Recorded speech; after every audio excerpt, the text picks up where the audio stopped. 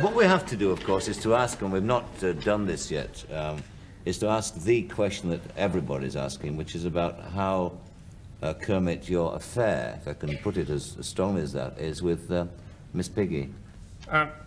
Now you're getting into very, very touchy ground, you see. There is no relationship between Miss Piggy and myself. Well, you know, there is none. I mean, now there is some of it on the screen, and some people think that we have a relationship. But I want you to know that that is on the screen only, and there's nothing to that. And I wish you wouldn't refer to it anymore, please. Oh, all right then. Oh, yes. Perfect. Yes, because there's really nothing between us. And anything you may have heard about us in hotel rooms or any of that stuff just doesn't exist. Well then, I mean, you won't mind then, therefore, if I confess to you that I am madly in love with her. I mean, like the rest of the nation, I think she's totally adorable. I think she's the most beautiful, you're in big trouble, then. Sensational. Why am I in big trouble? Well, you just wait and see. All right, well, I'm going to make a special introduction, in fact, to Miss Piggy, because, as I say, I think she's so sensational. I mean, the really most beautiful creature that I've ever set eyes on. I really mean it. I am madly, madly. Would you welcome Miss Piggy?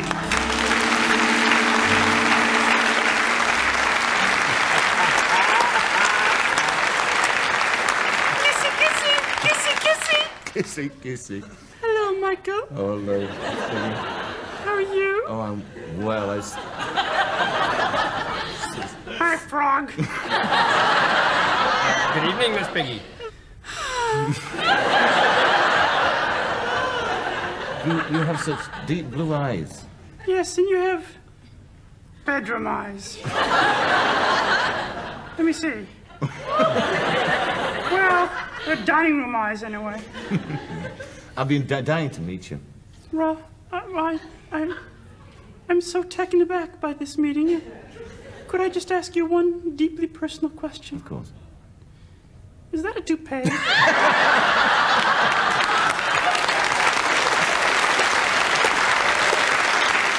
Listen, if things go right, you might learn the truth later on about the toupee. Michael, is your wife here? Well, actually, she is Miss Piggy. She's sitting in the audience. I see. We're very good friends. Who are you? You are with my wife? Mm-hmm. We've talked about you. Oh. I know some things about you. Well, like what? Your legs. Legs? You have great legs. Kermit, he has wonderful legs. Oh, well, wonderful. I'm very happy for him. My frog has wonderful legs, too. Could we see Kermit's legs? What, my legs? Mm-hmm. Wow. May I just see your legs, Kermit? Yes, Could we see?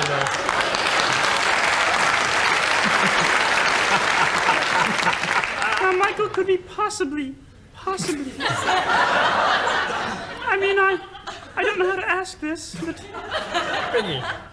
Lift him up, kid.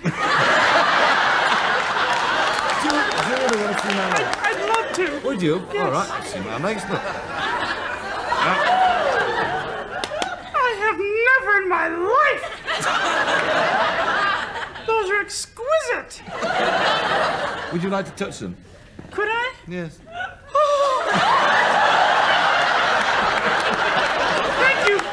You have made a woman pig happy. Could I in return? Could I stroke your hair? Don't stop there. You really are beautiful. Watch it. You're fantastic. Thank you, Kermit. Kermit. Yes. I just want you to know that Michael and I, this little tete-a-tete he and moi am having, is nothing serious. Okay. I mean, it is nothing lasting. Yes, it is. It's nothing lasting. It's something that will pass. Oh, okay. Well, all right. Mm-hmm. Sure.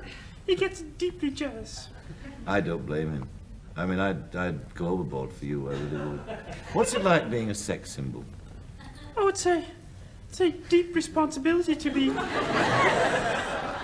taste setter in fashion, to be a sex symbol and a pig superstar. Fantastic. Yes, I feel I can weather up under the storm. I have taste, I have style, Yes, you have all that. and I can cut it.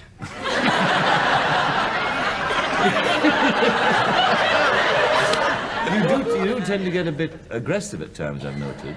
I mean, you've got this very... Well, your wife told me you liked that.